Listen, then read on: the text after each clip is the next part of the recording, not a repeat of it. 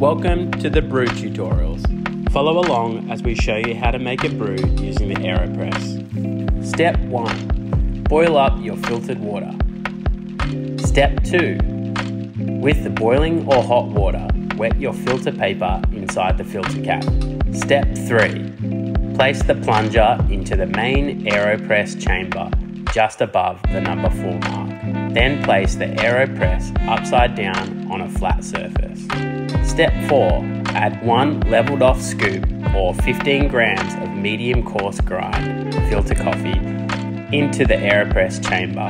Step 5. Slowly pour 250 grams or until nearly full of the boiled water in a circular motion into the open end of the AeroPress. Step 6. Slowly agitate and stir the water through the coffee with the provided stirrer. Step 7. Let the coffee brew for 2 minutes. Step 8. Screw the filter cap onto the AeroPress. Step 9. Grab your mug and place it over the filter cap. Then flip the device upside down. Step 10. Press down slowly and evenly until you hear the release of air. Step 11. Enjoy your brew.